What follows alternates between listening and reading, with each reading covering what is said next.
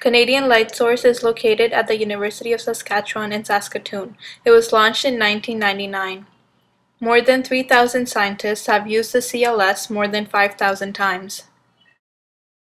A synchrotron is a source of brilliant light that scientists can use to gather information about the structural and chemical properties of materials at the molecular level. CLS consists of several components such as the electron gun, linear accelerator, booster ring, and storage ring. The process begins in the electron gun. High voltage electricity, approximately 200,000 volts, is passed through a heated cathode to produce pulses of electrons. As electricity flows through the cathode, it will heat it until electrons are emitted. A nearby screen is given a short, strong positive charge which pulls the electrons away from the cathode. The electrons gathered from the electron gun are accelerated toward the linear accelerator, also known as LINAC. A series of cavities with microwave radio frequency fields in the LINAC provide energy to the electrons that are accelerated to an energy of 250 million electron volts.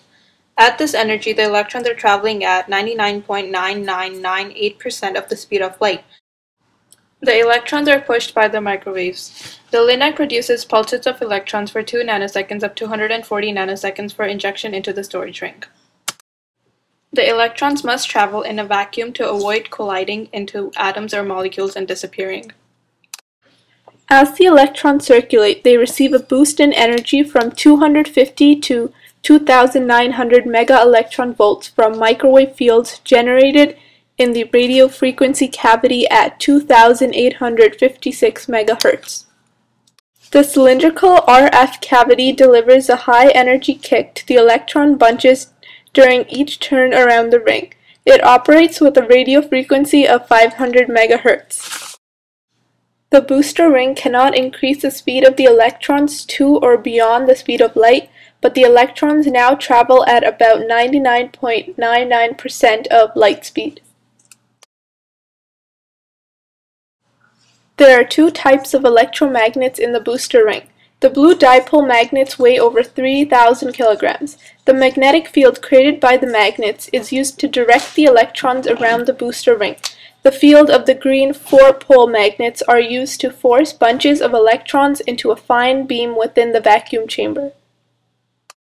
When the electrons reach 2,900 megaelectron volts, an injection system transfers them from the booster ring to the storage ring. The process repeats once per second up to 600 cycles, which is about 10 minutes, as required to reach an average circulating current of 250 megaamps. Once in the storage ring, the electrons will circulate for 4 to 12 hours, producing photons every time the 6,800 kilogram dipole magnets change the direction of the flow of the electrons. Some straight sections also include space for special magnets called insertion devices.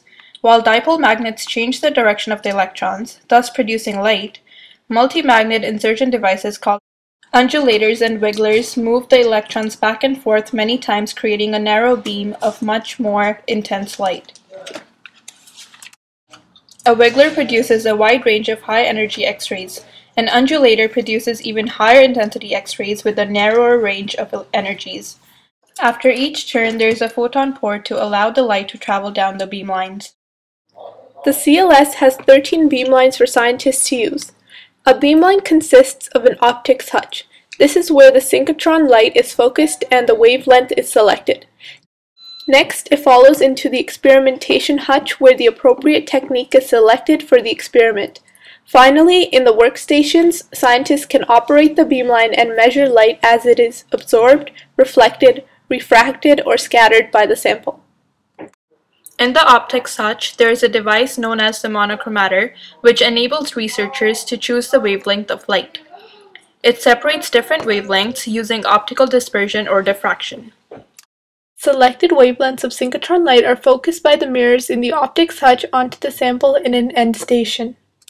Each end station is designed specifically for the types of experiments conducted on that beamline.